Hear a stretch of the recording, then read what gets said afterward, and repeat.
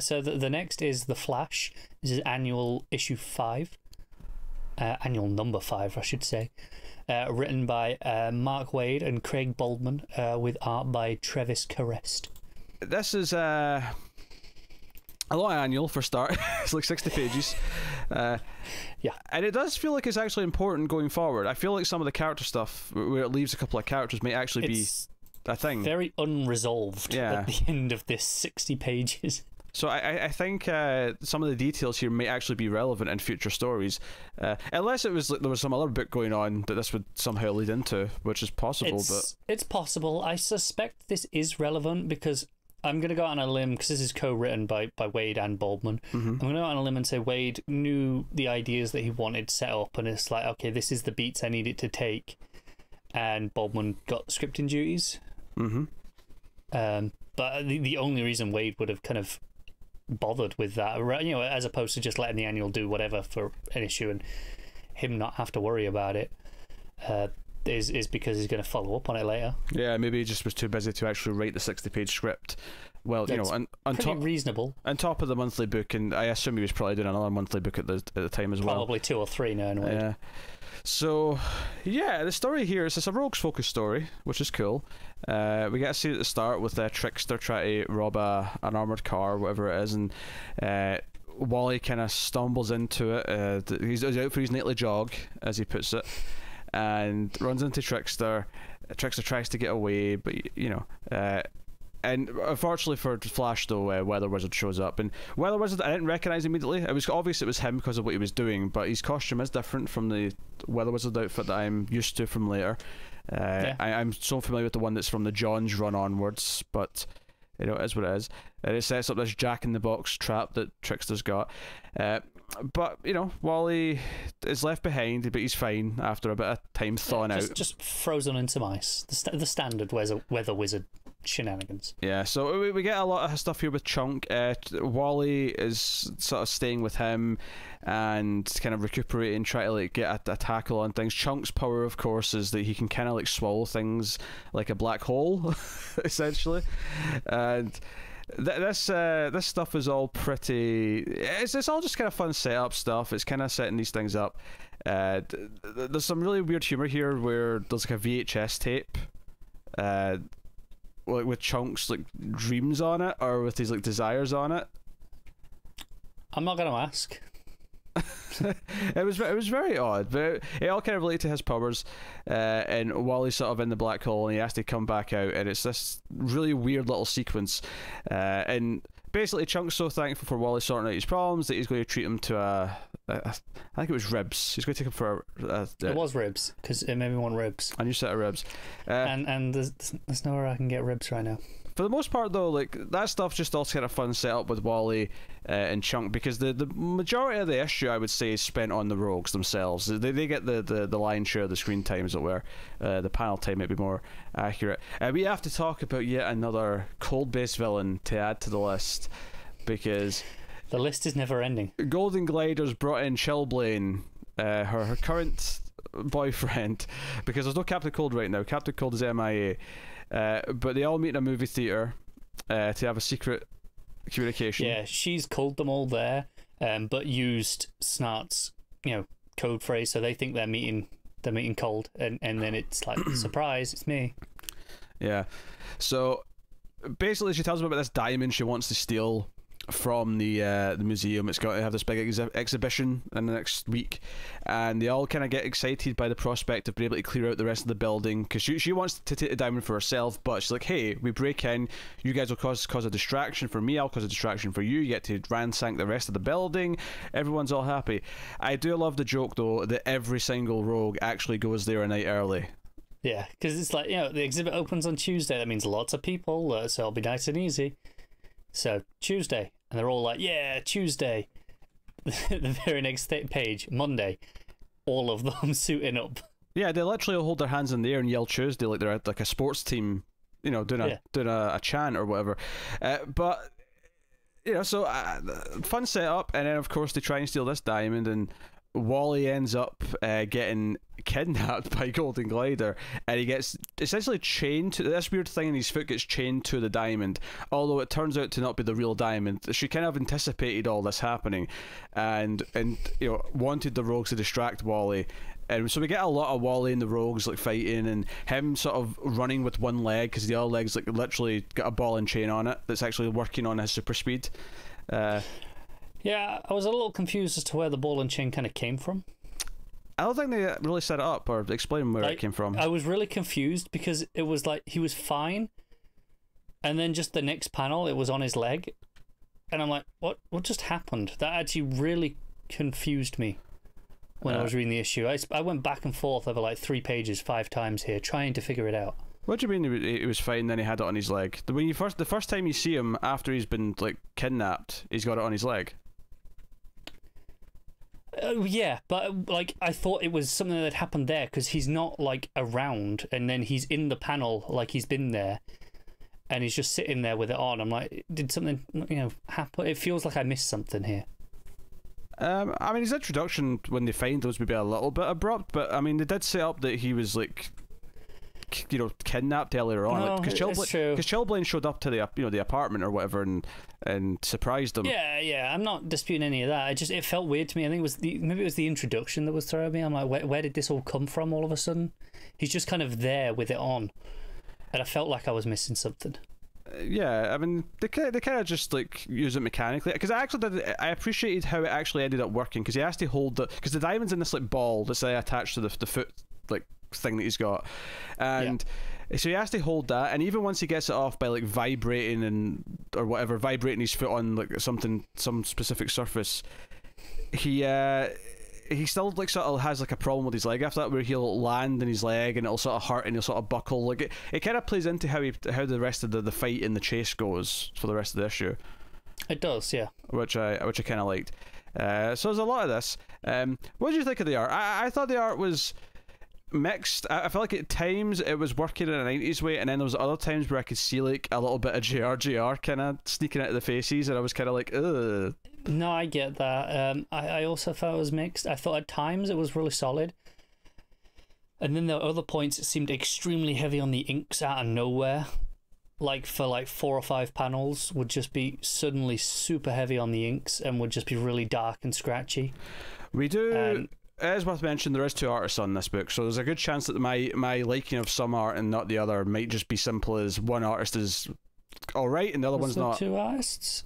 I'm sure there was 2 artists. No, just 1 artist.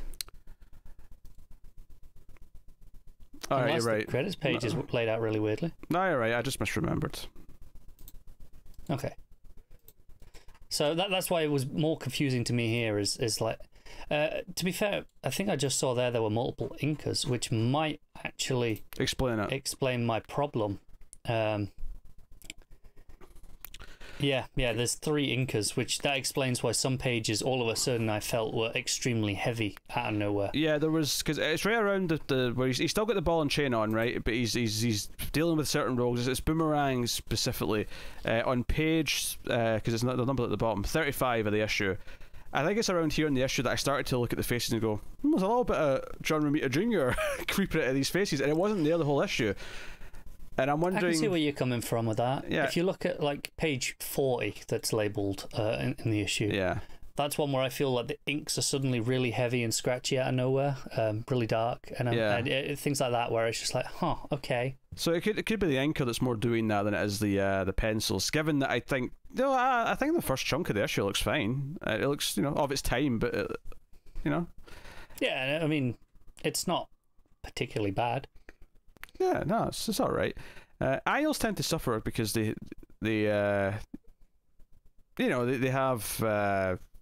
like, because you have regular artists on all the books, so the annuals tend to be like, who can we get for the annual? And sometimes you get lucky and they'll get like some superstar to do a one-off annual, but a lot of the time you tend to get a lot of the no-names or the people who are just free. True. You can sometimes get lucky because, like you say, it's it's just one issue. You say it's no commitment, so they can kind of get them in that way. Whereas more likely it's who's not working and has something that we can have done pretty quickly, and they kind of use their their floor roster. You know, not the people who are on a regular ongoing book, but just okay, who have we got going that can fill in? Yeah, I do kind of love that. Just before he gets the ball and chain thing off, I think that's Boomerang's trying to saw off his leg so he can get the diamond. Where am I looking? That's page 40. It's the one you. Oh, page 40. Okay, we're still on that. Set me to. Oh yeah, I see it. He's trying to saw off his leg. I do kind of love that Glider's plan to distract the rogues is literally how you would distract a cat by putting something like putting like the whatever you want them attracted to, putting like a string on it, or in this case a ball, so they'll all chase the Flash. Because it's not just that they have to deal with the Flash because the Flash is trying to stop them, it's that they want the thing on his leg. So the whole thing is designed to keep the Flash away from Glider and Chillblaine, although she does kind of betray Chillblaine as well, because Chillblaine is not, just turns out to be an all typical man. He's, what we're saying is he's no Cold Snap. He's no Cold Snap, yes. So, you know, Flash makes work of the rest of them. Was in fact, the diamond that was on his leg turned out to be a bomb. So there's a little segue here where he kind of runs out and gets a wheelchair from the hospital and flies it off into the up a hill and out into the sky, so it'll blow up. But he comes back obviously for Chillblaine and Glider, and we get the reveal here of what's going on and the diamond that she was really after and what that diamond is. And I have to admit, I didn't see this coming. I was journalist. That's funny, because I thought she actually mentioned Black Diamond when she was talking about stealing it, so it was in my head the whole time. I clearly didn't notice that, and therefore never even thought about the fact that this could be Eclipso related. Because when she shows up during the fight, when Flash is fighting Chillblaine, and she's got her faces all kind of like, you know, different, I'm like, wait, was she someone else? And it wasn't until the next page that I started to sort of piece together, oh wait a minute, this is Eclipso shit. Because the last time I saw Eclipso on anything would have been Justice League versus Suicide Squad, because that was the last time in continuity for you. Me and Matt read him in Justice League Dark just a few months ago. Oh, he was popping up in Dark. All right, okay. Yes. But the last time I saw him was in that, and that was like the end of 2016. So it's been a while. It's been a while since I've seen Eclipso. Yeah, that's fair. But yeah, so we get this big cliffhanger here where like Eclipso is kind of on the loose. You know, Flash wants Chunk to help, wants Chunk to use the black hole powers to to get rid of it, and doesn't happen. Just doesn't happen. No, and it's kind of an unsatisfying ending. For like a 60-page annual, I kind of expect a bit more closure than this. Yeah, he walks off. He's kind of pissed because Wally stood him up for dinner, basically.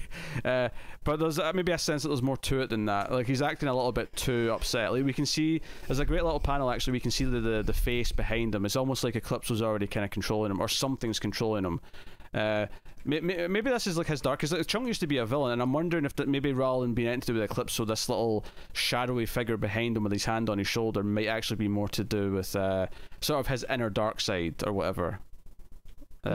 Could well be. Yeah, it could be. I haven't read any of the stuff with him previously before this to have much of a basis to to figure that out on, but I'm sure we'll find out as the run goes on, because I'm sure this is going to come back in.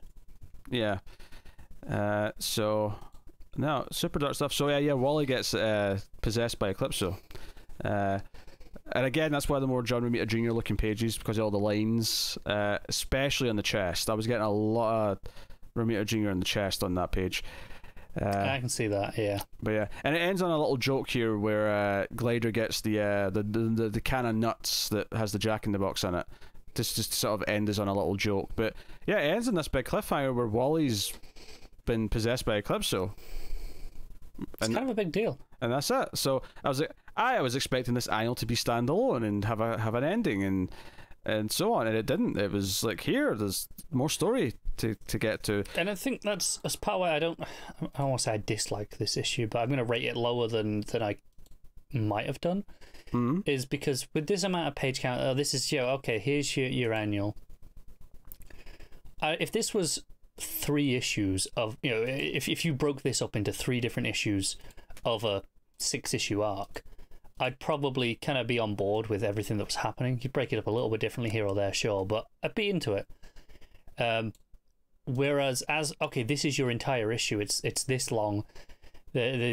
There's this all this build going on with the rogues, and then about, I don't know, 10 pages before the end, it just goes, oh, by the way, Eclipso now. It kind of really threw me. It's a pretty big thing, yeah. I'm just looking ahead, because that's actually the last issue in the first trade. If you're getting the big thick trades, the Flash by Mark Waid trades, we actually start off next trade with an issue of Green Lantern.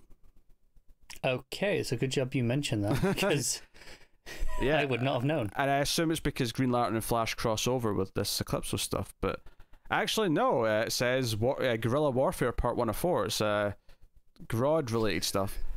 So we'll get back to Eclipso at some point. I mean it's worth noting, this annual, in terms of its release schedule, actually came out between the 2 issues of that last two-parter. Well, what's interesting, it's not the first time, because if you remember Flash War just from the last couple of years, like that set up Flash War, and then Flash War didn't start for like 4 months. So it's not entirely like unexpected if this sets up a story that doesn't actually start getting addressed until like issue 75 or something like that. Yeah, it's not even a thing that's just of its time, because this is still happening. Yeah, so notably here, we have Green Lantern 30 next, and then Flash 69, then Green Lantern 31, and then it's back to the Flash for quite a while. But there is a Green Lantern issue 40, which comes in much later in this trade. So there's a couple of Green Lanterns in here. I hope it's on DC Universe. I'm sure it will be. The writer's unfortunate, though, who's doing the other parts of this crossover. Oh, is it that Green Lantern period? Yeah, that Green Lantern period. So it's right at that time period, isn't it? So that's a shame, but if they're relevant to the story going on, then we'll just have to, go on with Suffer through it. Especially since at least this next story feels like a straight up crossover between the 2 books. So sounds a lot like it. Yeah. Well, I mean, Part 1 of 4 does sound pretty conclusive. So yeah. So as worth mentioning, next Flash issue will technically be Green Lantern issue 30, which I know sounds weird, but that's the next thing in the Mark Waid Flash run.